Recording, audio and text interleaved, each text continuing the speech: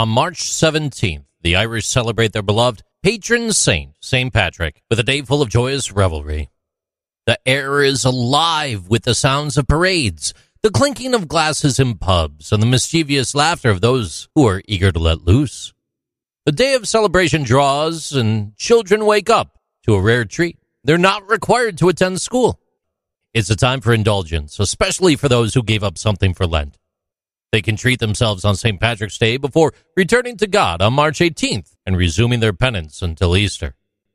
The Irish are fiercely proud of St. Patrick and the traditions associated with his day, and it's not hard to see why. St. Patrick was a remarkable figure who brought Christianity to the pagan Irish in the 5th century A.D., converting them with his teachings and leading them towards the path of God.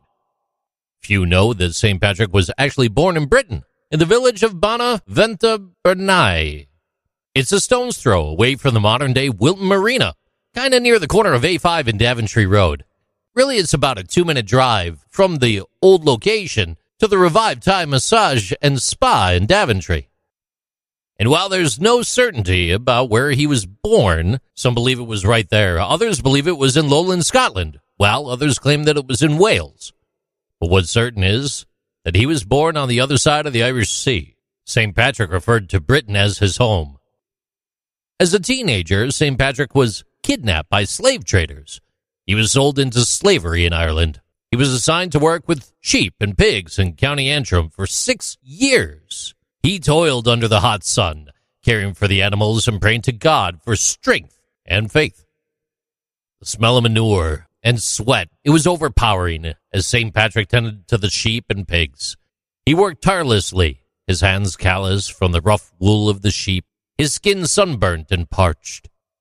While caring for the sheep in County Antrim, St. Patrick prayed a lot to God, and his faith grew even stronger. He began to hear voices, and since he didn't talk to sheep often, it really stood out as a unique experience.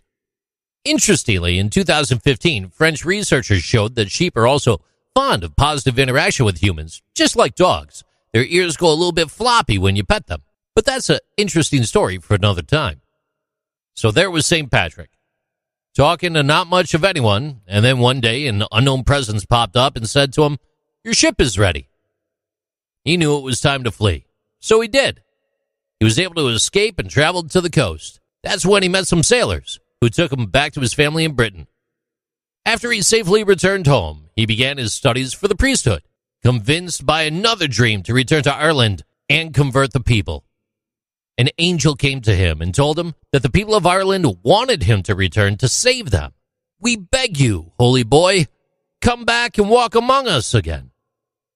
And so St. Patrick returned to Ireland, this time as a missionary. He later became bishop there.